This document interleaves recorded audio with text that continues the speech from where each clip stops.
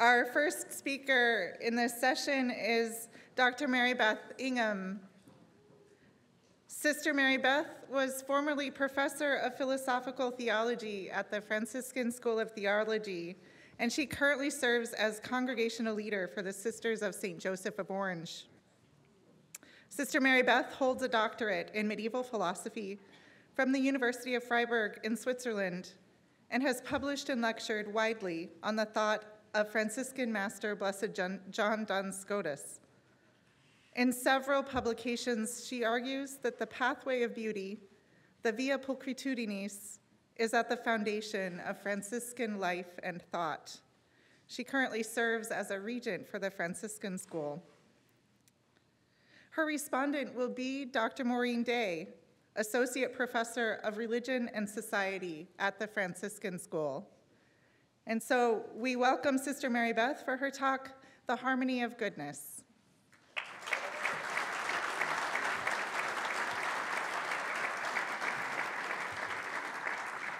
Thank you very much. And I, too, thank you for returning.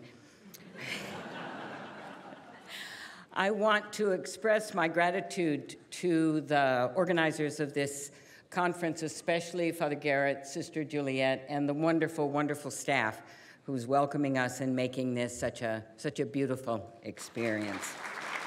Thank you.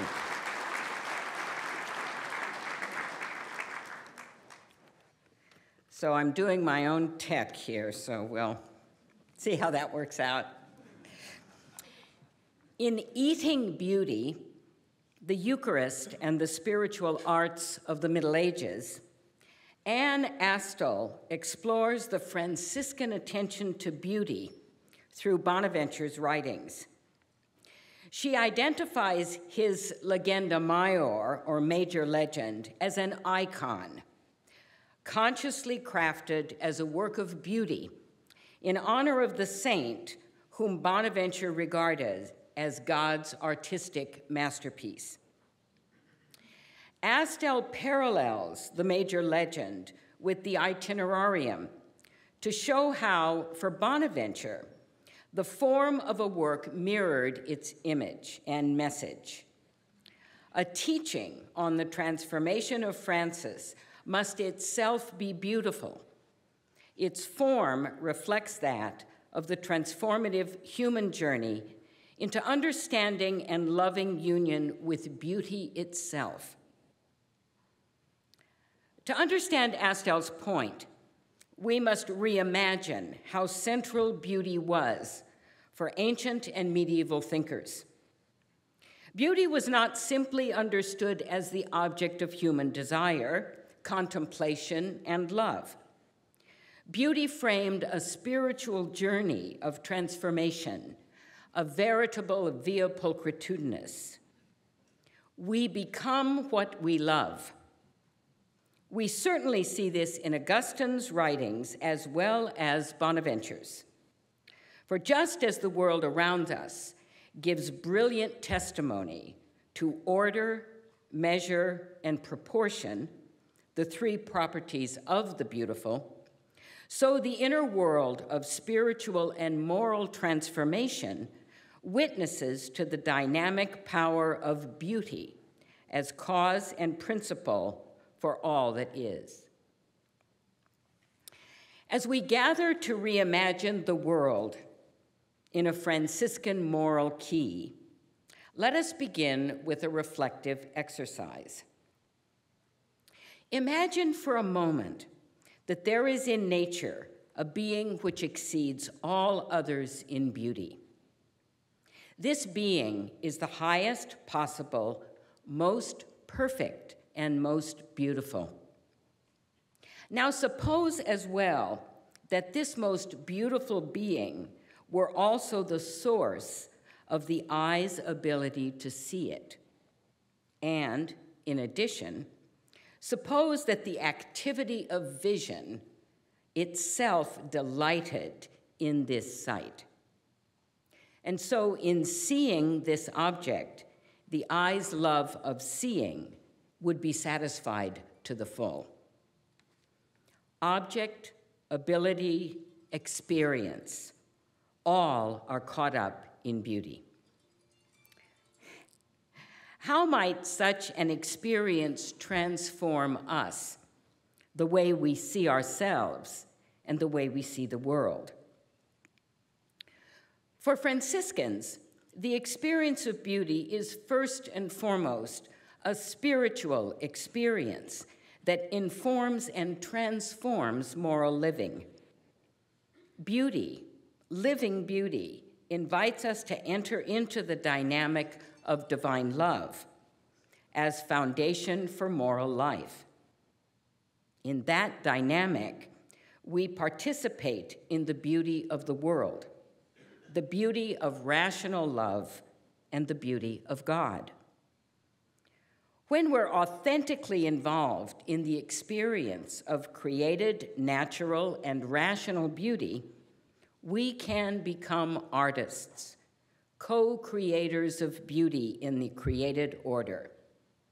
And this is the key to the ethical vision inspired by St. Francis. So as we reimagine the world today through a Franciscan lens, it's appropriate that I'm getting some musical background to this. It's a harp, which I think is really a beautiful image. Yeah. Oh, keep it up. Right?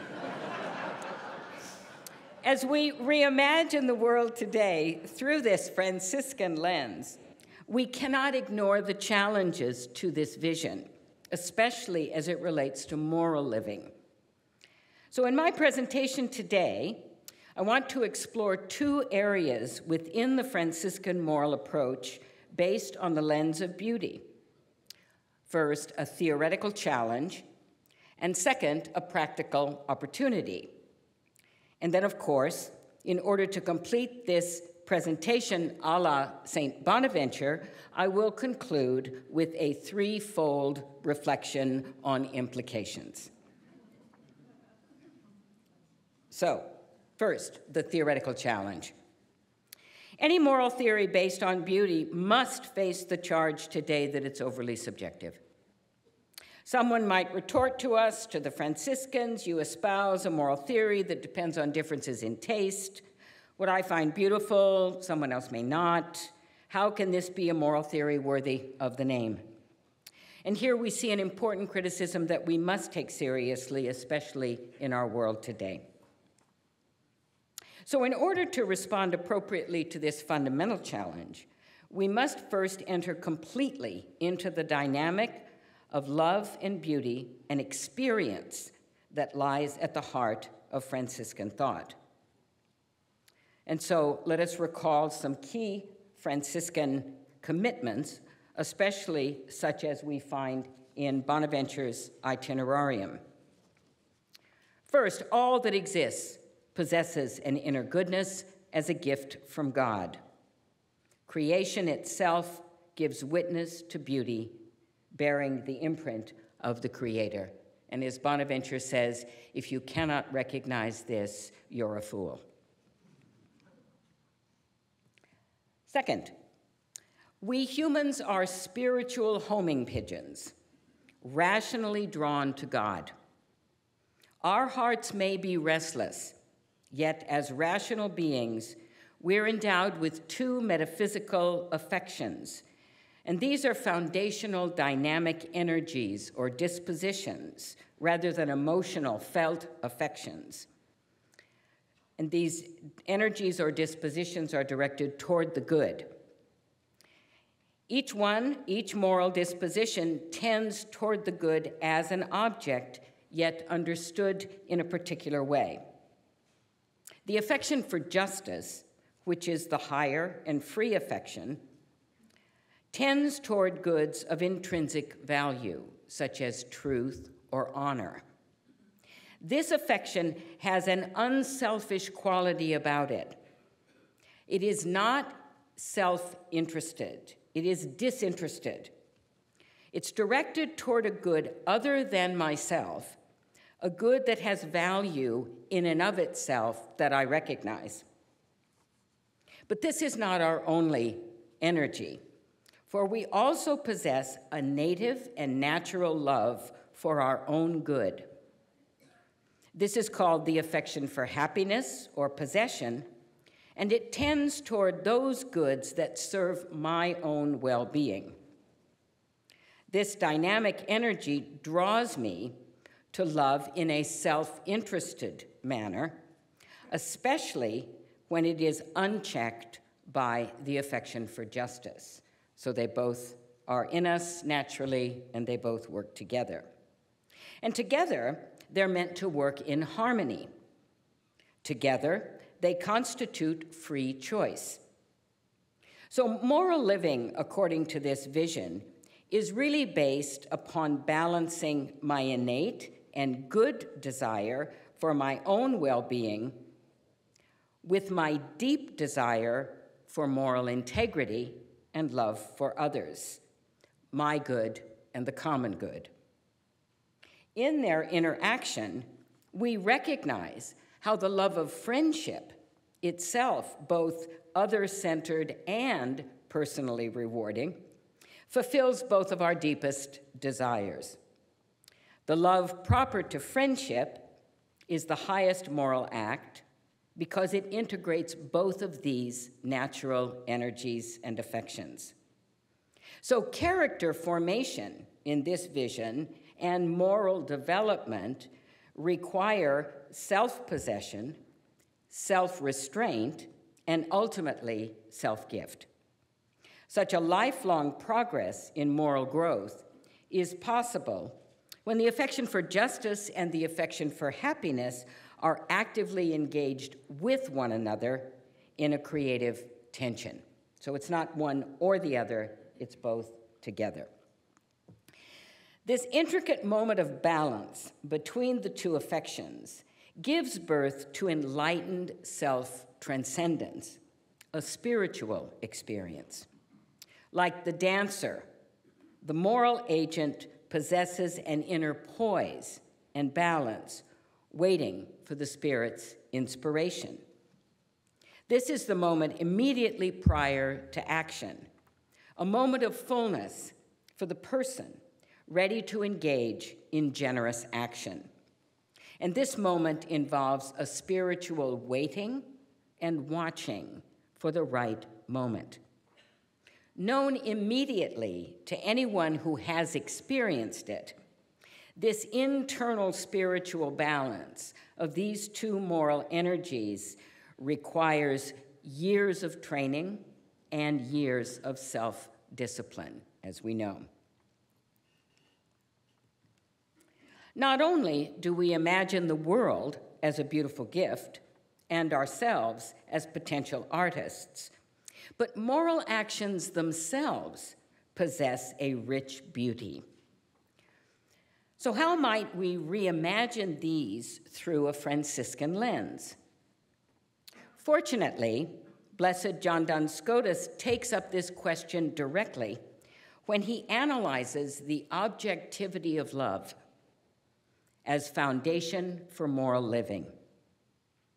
In a deepening threefold reflection on the act of love, and especially love for God, Duns Scotus peels back the threefold dimensions to the term objectivity in any moral act.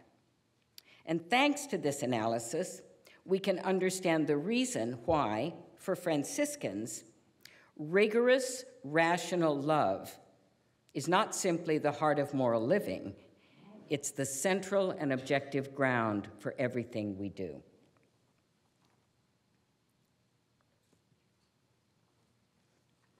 In the Ordinatio, John Duns Scotus explains the objective quality of love according to three different meanings.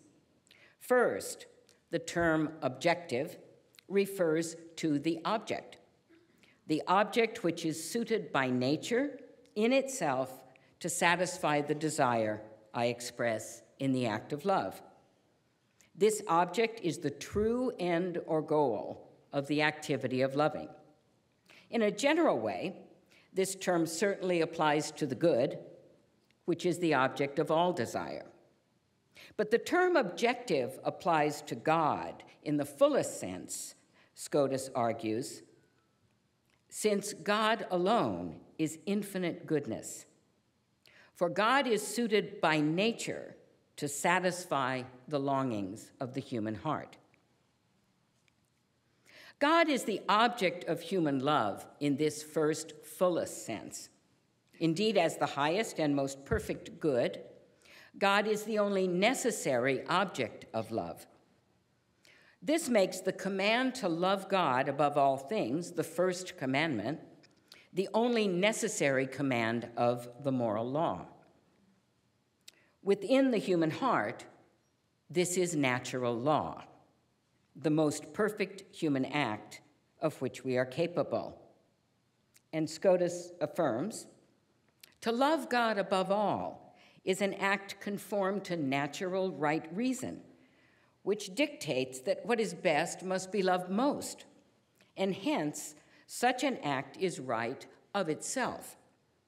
Indeed, as a first practical principle, this is something known per se, and hence its rectitude is self-evident.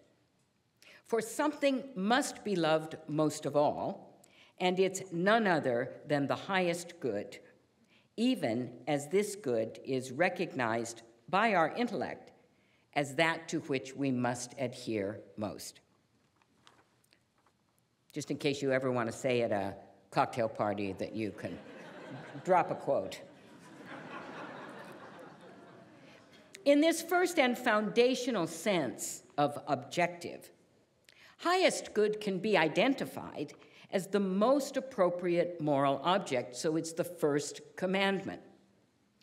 And yet, this term has no personal qualities yet, nor is it necessary that the highest good love me in return. So this first approach to objectivity, while proper, is still incomplete, and it opens to a second. The second meaning of the term objective refers to the how of loving. It's the aspect of justice according to which someone loves God. For believers, God is loved most rightly when loved as one who is present, self-revealing, and faithful. So now we enter the dimension of moral living that goes beyond an impersonal set of categories or abstract ideals to the personal and relational dimension that Father Dan mentioned earlier this morning. This second dimension implies what is really most central to the Judeo-Christian understanding of God, that is, the act of divine self-revelation and intimate protective presence, both in the theophany to Moses at the burning bush in Exodus 3:15, where God pronounces the divine name, I am, and we know from Hebrew that the real meaning of that is, I am here to save. And in this act of self-revelation, God establishes the possibility of a loving friendship central to the covenant, which will be fulfilled in the person of Jesus Christ in the incarnation. Such a divine free desire to establish this relationship of covenant offers an additional objective basis to the moral law. For now, it's the expression of how God desires that we treat one another. There are, in fact, two great commandments, to love God and to love the neighbor. We're called to love our neighbor as ourselves, and justice here means right relationships, both toward God and toward others. We love one another because God has first loved us. And again, Scotus affirms, not only does God, am I on the right slide? Yes. Not only does God's infinite goodness, so that's the first meaning, not only does God's infinite goodness or nature as this unique nature in its uniqueness draw us to love such, but because this goodness loves me, sharing itself with me, therefore I elicit an act of love towards it. And under this second aspect of amiability, one can include everything about God that proves God's love for us, whether it's creation or redemption or preparing us for beatitude in heaven. Hence, he deserves to be loved in return, according to that text from John. Let us love God because he has first loved us. So moral living now deepens, according to Scotus's reflection, as we discover relationship as the key to human fulfillment. I begin to love God because I recognize that God is infinite goodness and infinite beauty. God is therefore the most appropriate object of my love. My initial love for God is enhanced and intensified through the experience of the divine loving presence within and around me. And this experience of communion grows, not as a direct result of my loving God, but of God's loving presence to me. So God loves in and through me. I'm not alone in my moral living. The relationship of friendship now continues to increase in its dynamism and intensifies my own acts of love. This loving dynamic does not stop there. For there is no me and Jesus moral vision. Rather, it extends outward to others. For God is not my good or my personal possession, but everyone's good, a common good. At this point, the personal spiritual relationship of love, at the heart of moral living, begins to inform all of my actions and all of my moral choices. Moral living is motivated by a rigorous love for God and others. And each moral action is seen as one part of a greater whole, an expanding moral community, a lifetime based upon loving as God loves.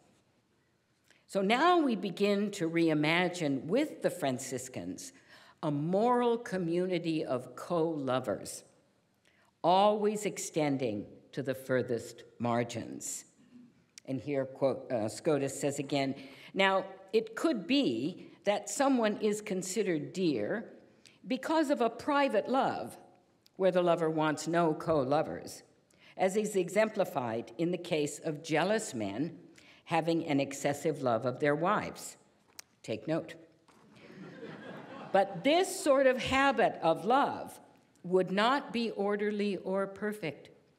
Not orderly, I say, because God, the good of all, does not want to be the private or proper good of any person exclusively. Nor would right reason have someone appropriate this common good to themselves. And in so loving, I love both myself and my neighbor out of charity. That is, by willing that both of us love God. And this is something that is simply good and an act of justice. So justice we're seeing in the context of the Franciscan vision is the biblical understanding of justice, that's right relationships with all. Continued reflection on this second perspective on objectivity of love points to the reciprocal relationship common to friendship. Such a personal relationship is objective in the sense that it transcends the subject or points toward what is often spoken about today as intersubjectivity. While the first meaning of objective made sense according to natural reasoning, this second is only possible when we recognize and experience God as a trinity of persons, continuing to take initiative in human history, continuing presence. Such a God remains faithful despite our infidelity. And so here again, the focus shifts more profoundly from my love for God to God's love for me, and in fact, to God's love for everyone and every living being, even the rocks. The third and final perspective on the objectivity of love, Scotus identifies this concomitant experience of loving, which is delight or joy. The delight or joy which accompanies the activity of loving God. Now, Scotus admits that this is not, properly speaking, a formally objective reason, since it's the consequence of the act of loving God. Nevertheless, he says, inasmuch as this joy always accompanies the act of love, it serves as an additional object for me to love. For why would I want to deny myself such exquisite delight? And here, in this final moment, I love the act of loving itself. So here is the reimagined moral foundation, completely cast against the backdrop of love for divine beauty, ever ancient and ever new. Moral living admits of a threefold objectivity. As object, God is the highest good. As manner, the purest love is friendship, not possession. And as result, the sign of love is joy and delight. Now, if you recall the reflective exercise I invited you to consider at the outset of this talk, you can see the power of this transformative paradigm for moral living. For it's framed in love and beauty, filled with love and beauty, creative of love and beauty. For in fact, the reflective exercise at the outset of this talk was how Scotus concluded his threefold meditation on the objectivity of love.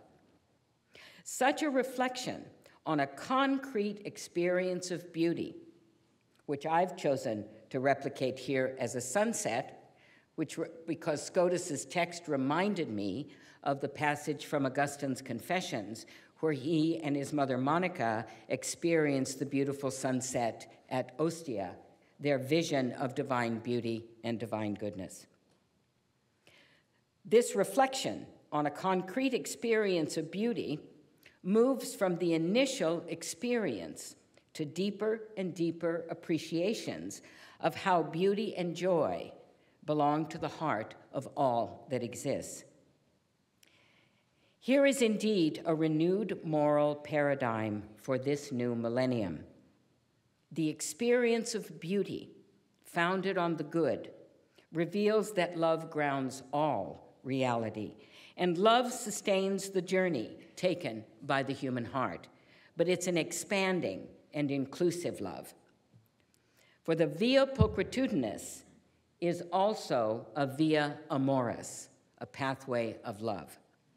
The primary reason for charity and the purest motivation of our love for God is found in the divine nature itself, a trinity of persons in loving relationship as source and inspiration.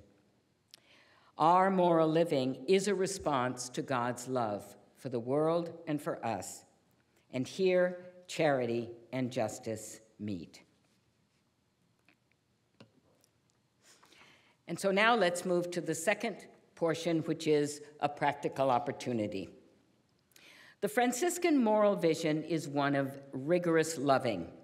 It is neither legalism nor simply doing what a person feels like at any given moment. This vision challenges every moral action to measure up, not against personal preference or moral autonomy, but against divine action and divine generous love.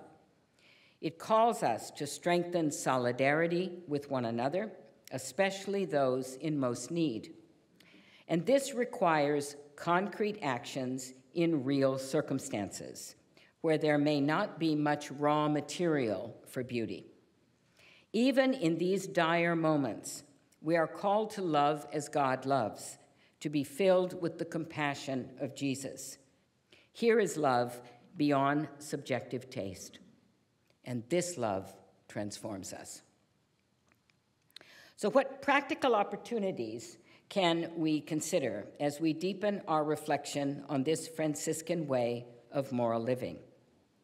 Two examples come readily to mind, and like Father Dan, I did not consult with Brother Bill before I gave my talk. So clearly the Holy Spirit is moving us all in the same direction. Two examples come readily to mind, both presented to us by Pope Francis. In Laudato Si, Francis invites us to expand our moral horizon by framing moral responsibility toward the entire created world in terms of divine, generous love. We are to live in this world as those who have received a gift of beauty from the Creator. Our response, our moral response, is one of gratitude, rigorous love, and care for our common home. This prompts a dramatic shift in considering what matters, a shift from the individual to the common good. We often think of our situation on lifeboat Earth as one where our care for the earth is really an indirect way of caring for ourselves. And of course, we know there is an impact on us and on future generations, for there is no planet B. Nevertheless, the Franciscan moral vision provides us with a higher moral motivation for our environmental compassion over and above personal self-interest. Indeed, against the background of love that I've traced out, even if the planet were not in such danger, this Franciscan vision would call us to act generously, to live simply, and to share what we have so that others might simply live. The riches of this world are a gift to be shared with all. Generosity and compassion are the virtues needed today. Grounded in love for others, our natural desire for goodness takes us beyond ourselves. For in being human, we are more than human. Here is where the theological virtue of charity, my love for God, transforms us into loving with God as God loves. And in Fratelli Tutti, Pope Francis explores the moral journey as one of solidarity, of relationship through the parable of the Good Samaritan. While the scribe and the priest might have had good reasons, legal and moral, to pass by and not notice and help the wounded man, the Samaritan went beyond simply giving the help that was needed at that moment. He ensured the survival and the health of the man by paying for the care the innkeeper would give. And as a Samaritan, he put his own life at risk. This type of relational solidarity can be replicated by each one of us every day. It involves a transformation of attitude, a seeing more in a situation than what lies on the surface, more than what the law requires, more than what custom requires. For what made him stop? What did he see? Whom did he see in that moment that the priest and the scribe did not? The Samaritan saw more than the wounded man, and more in the wounded man than the others did. He did not see a threat. He saw an opportunity to respond to the ugliness of human suffering, and in responding, transform that moment into one of beauty. The goal of moral living is such an act of selfless loving, totally determined by the value of another. Here is the perfection of the human affection for justice I mentioned earlier, which is our highest and most free moral tendency. It is in our affection for justice as right loving that we're able to love another in a generous manner. It is by this affection, this energy, that we're able to love someone else for themselves alone, and not merely because of what that person brings to us. Our transformation into love moves us beyond ourselves and any one particular individual. In our loving, thanks to beauty, we now move outward toward greater and greater inclusivity, toward the entire created world. Moral living is no longer a question of legalism. It's about keeping the relational bonds with all of life. The dynamic activity of charity expands to create a community of all persons, all beings, as co-lovers with God. It is in this way that rigorous love completes and perfects the human journey. Charity is the divine gift of love that constitutes and sustains the relationship of friendship with God that transforms us, bringing us from our own individual cares to a participation in divine communion and divine outreach. We enter the life of the Trinity, a life of love, a life of beauty, and joy-filled generosity. For all is gift. We have only to respond generously. So finally, how might we conclude this reflection on the Franciscan reimagining of moral living framed entirely by goodness, love, and beauty? I suggest that there may be 3 areas we can identify as implications of this vision of beauty and its role in moral living. All 3 challenge us to continue to reflect upon the riches inherent in this important spiritual tradition.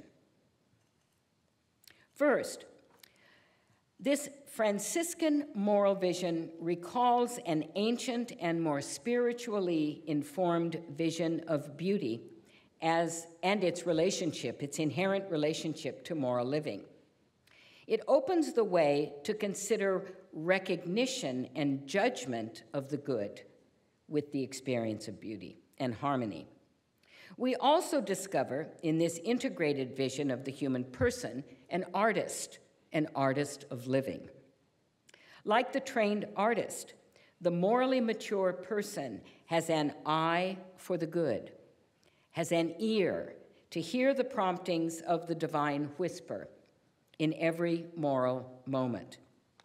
For we are not alone. This person knows, for example, what to look for in any situation, how to broaden the moral context under consideration to see beyond a narrow frame. This expands moral living beyond the narrow set of crises decisions we too often identify with ethical reasoning and moral action.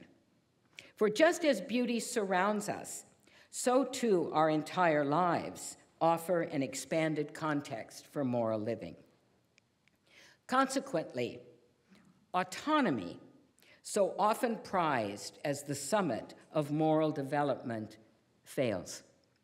For it's not autonomy that is the moral goal, but it's moral relationship, moral commitment, and moral self-gift that constitute the pinnacle of human growth, human development, and ultimately, human happiness. Like the trained musician, the morally mature person has achieved a perfection of judgment and performance thanks to years of training and experience. Moral acuity possesses the characteristics of perfect pitch. Aspects are compared to a foundational tone, we might say moral truth, the first great commandment. Harmony is recognized in that relationship of all elements in a particular context and possesses a moral objectivity based upon the nature of moral objects and moral truths. For the first practical principle, Deus delegendus est, God is to be loved, stands as an analytic principle. Scotus states, if God exists, then God is to be loved as the highest good and in the highest manner. This principle, I believe, serves as the moral tuning fork for us, for science, for moral law.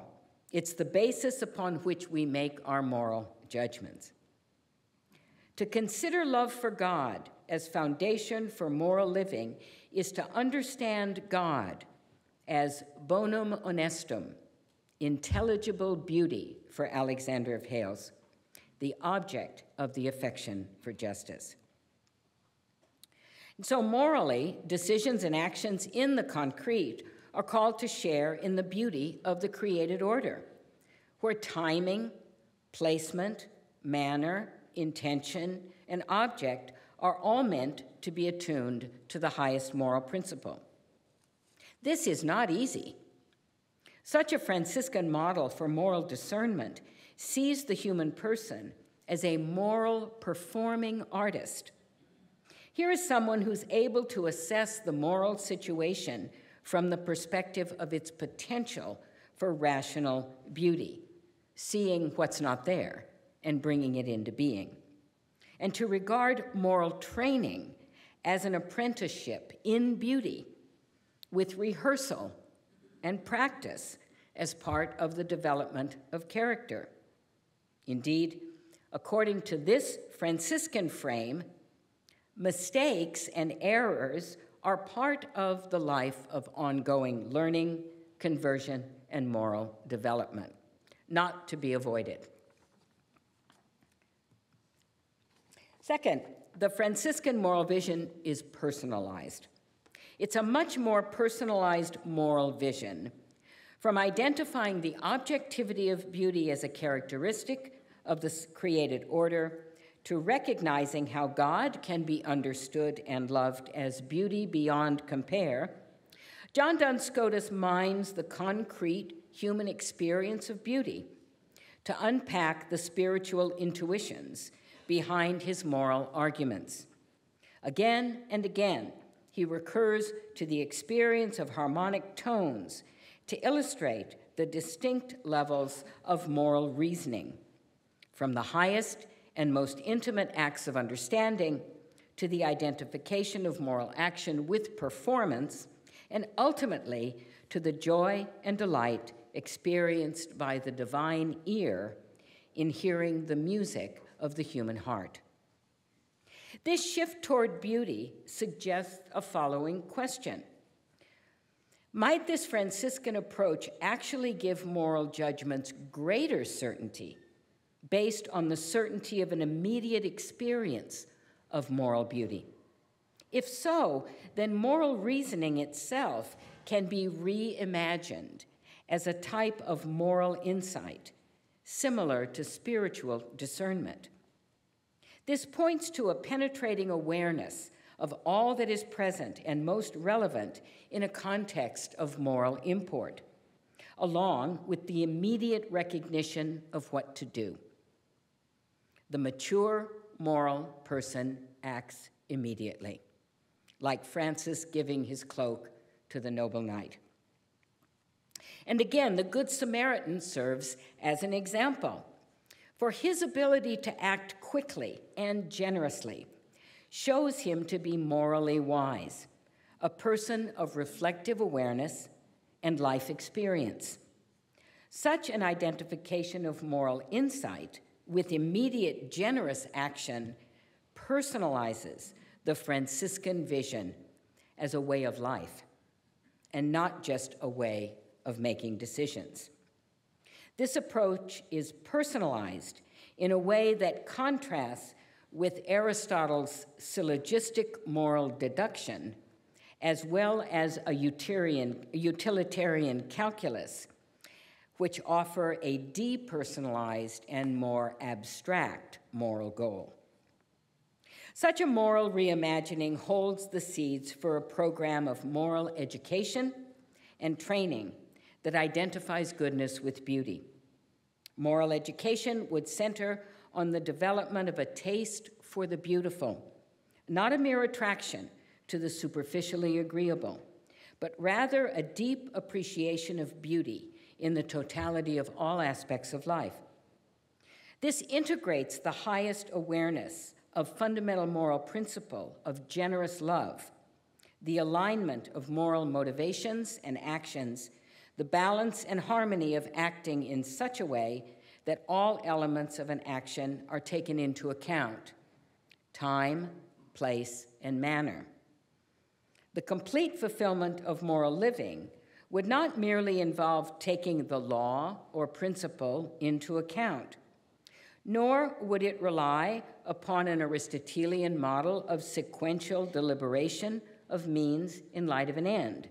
Rather, it's most fully captured in the immediate recognition of the good in particular concrete moments as a developed moral insight. Such an act of recognition requires a mature and well-formed moral creativity, similar to that of the Samaritan, who brought forth and enhanced the beauty of in a concrete moral setting. Finally, I suggest that we have some good grounds for holding that for the Franciscan moral perspective, beauty replaces virtue as central to the discussion of the sorts of things that we might include with character. Justice, an important Aristotelian virtue, is identifying as beautifying the soul by Alexander of Hales, by Bonaventure, and by Duns Scotus. What's more, charity, the highest theological virtue, perfects the affection for justice and enhances the will's rational freedom. The presence of charity in the soul, states Scotus, renders it beautiful and delightful to God. So this may mean, where Aristotelians speak and Thomists speak of virtue, Franciscans speak of beauty. The Franciscan lens of beauty takes us far beyond moral fundamentalism, moral legalism, and invites us to enter an expanded moral realm and consider the creativity of moral response. Moral living now opens to transcendence and to an ever-expanding circle of relationship, friendship, and love. As Richard Cross has suggested in a recent article, John Duns Scotus's analysis and framing of moral goodness in beauty allows us to reimagine the human condition. Not an arena for sin, failure, punishment, or mistakes to be avoided, not an arena for divine justice, but rather as a context within which beauty is revealed, even in, and perhaps especially in, situations of human impairment. For just as in heaven, we find an expanded spiritual context where a given physical impairment, such as the loss of a limb or human paralysis, will no longer cause suffering because it's no longer needed, so too on earth, the moral response to cases of diminishment, exclusion, injury, and physical impairment may lie in the generous expansion of welcome, outreach, and inclusion. When we, like the Good Samaritan, live in such a broadened and generous moral universe with potential for beauty and relationship at every turn, then we too can help to give birth to a renewed Franciscan vision in our world today. Thank you. Thank you, Mary Beth, for that thoughtful analysis. You've given us much to consider as to how we might more intentionally incorporate beauty into our moral lives. What you propose is a very compelling vision that is so much needed in our world right now. And while there are many individual pieces I could lift up to respond to, I am choosing a thread woven throughout: the Good Samaritan. And for those of you who do not know, I am a sociologist, so please be prepared for a response rooted in that discipline, with some considerations of what Mary Beth offered us in light of daily living. Looking at the parable of the Good Samaritan, there are so many perspectives we can take here. We can focus on the symbolism throughout the story, the role of the innkeeper, the priest and the Levite, the victim, Jesus' conversation with the expert on the law that bookend the telling of this parable. Any of these perspectives promise amazing sources of wisdom. Mary Beth's lecture turns our attention to the Samaritan and the very ugly reality he stumbled upon, an ugly reality he rendered beautiful through his compassion. And now for my sociological edition. What sort of factors lead us to respond like the Samaritan? And what factors lead us to respond more like the priest and the Levite? In their 1973 study, From Jerusalem to Jericho, social psychologists John Darley and Daniel Batson set out to figure this out. They wanted to test 3 factors. First, they thought a person's spiritual type, the spiritual equivalent of a personality test, could determine this. They reasoned that it could be that some people have a spirituality more like the priest and the Levite, and other spirituality is more like the Samaritan. Using a spirituality inventory, they would categorize their participants into 3 categories. Some might be religious because of what they gain through religion. Darley and Batson reasoned that given how critical Jesus was of the religious leaders of his day, this "what's in it for me" attitude might have been one of the sins that Jesus was trying to admonish. This religion as a means to an end is the first of their 3 spiritual types. The second type is religion simply as an end.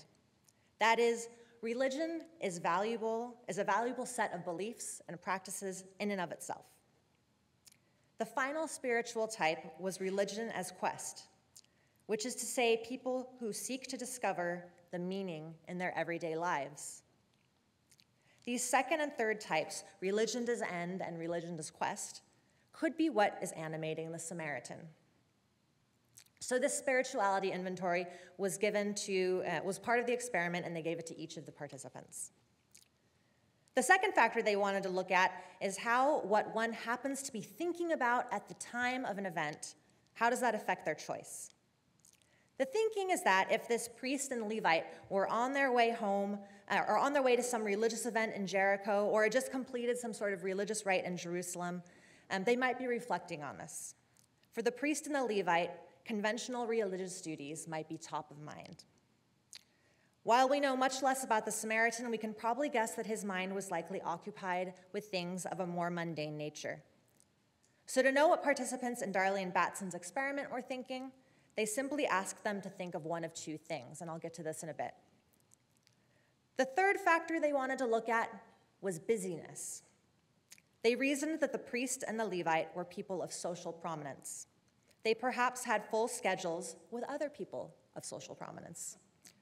In the humorous words of Darley and Batson, quote, "One can imagine the priest and the Levite, prominent public figures, hurrying along with their little black books full of meetings and appointments, glancing furtively at their sundials. The Samaritan likely had fewer and less socially important people counting on him to be somewhere at a particular time. And so he lived a life that was less riddled with urgency than the priest and the Levite. So these were their 3 factors: spiritual type, what is top of mind, and degree of hurry. Here's what they did. First, you should know that this experiment was not done with the general public. Everyone involved was in seminary school. What? highly grown. Okay, so helping behavior, we should hope, should come naturally to these seminarians. So in a first session, the experimenters administered a spirituality inventory so that they knew the spirituality type of each seminarian. In the second meeting, the actual experiment took place. Participants arrived individually and were told they were participating in a study of the vocational careers of seminary students, which required them to give a 3 to 5 minute talk on the topic. Some were told that their talk would be on the professional skills they were gaining in seminary and how they could imagine these skills being applied in their post-seminary lives. Others were asked to give a talk on the parable of the Good Samaritan.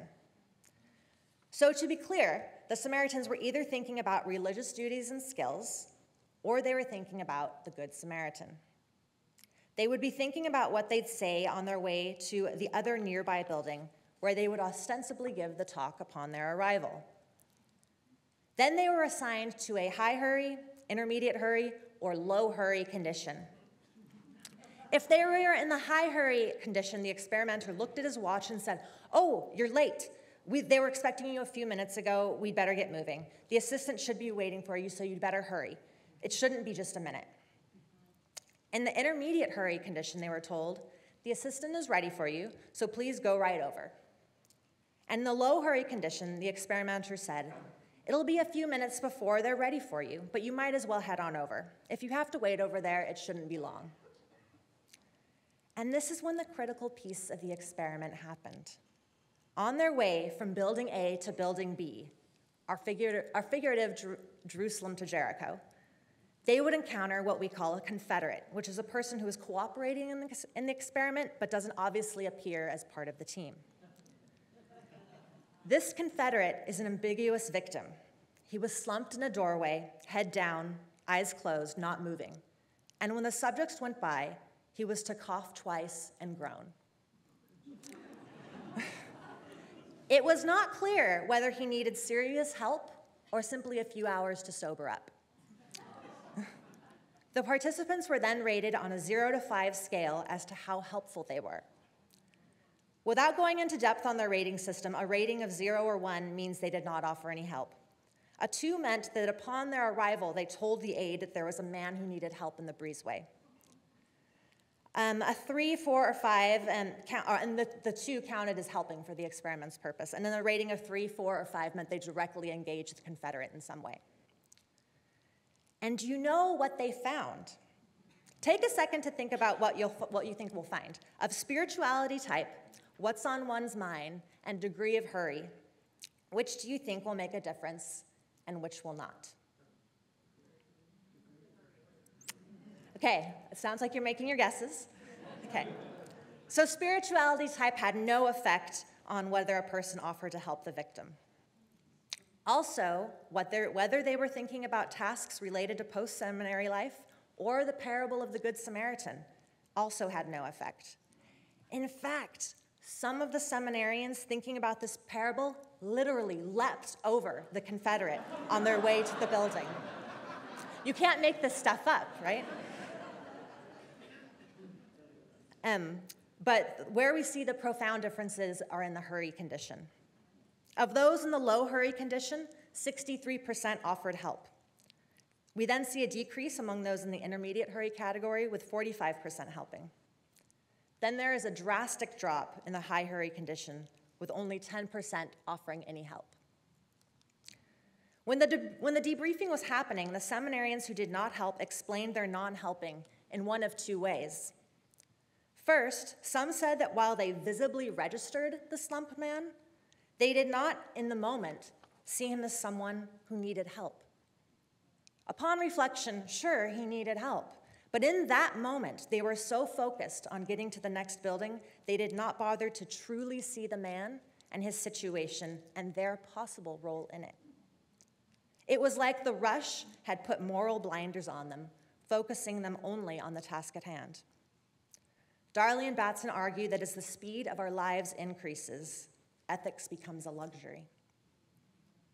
Another reason some non-helpers gave was that even though they personally recognized that the man needed help, they felt they could not help because they had already committed to helping the experimenters. In other words, the non-helpers' conflict was not whether to help or whether to not help, but whether to help the man or to help the experimenters. They failed to help the man not out of callousness, but because of genuine conflict. These findings have huge implications for Mary Beth's talk. If the parable of the Good Samaritan helps us to begin to think through what a moral life guided by beauty might look like, these seminarians remind us that there are situational challenges that can prevent us from seeing the many invitational moments in which grace manifests in our everyday lives. Our lives are busy.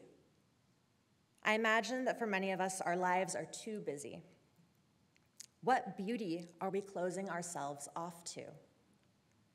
I am certainly not saying that we should trade a busyness for sloth. What I am saying is that there are many moral implications to a frenetic schedule.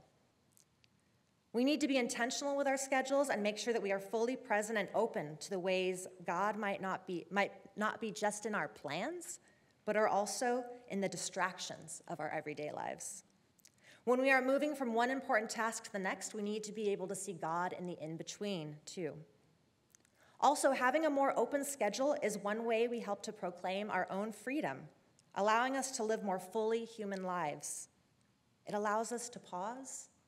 It allows us to really see and take inventory of a person or situation. And with Mary Beth's insights in mind, greater freedom gives us the ability to contemplate how we might bring beauty to a situation, to ourselves, and to our world. To end on a Franciscan and biblical note, beauty is the compass that points the way to deep relational mercy for people and places most in need of God's love. Thank you, Mary Beth, for reminding us to go and do likewise. Thank you.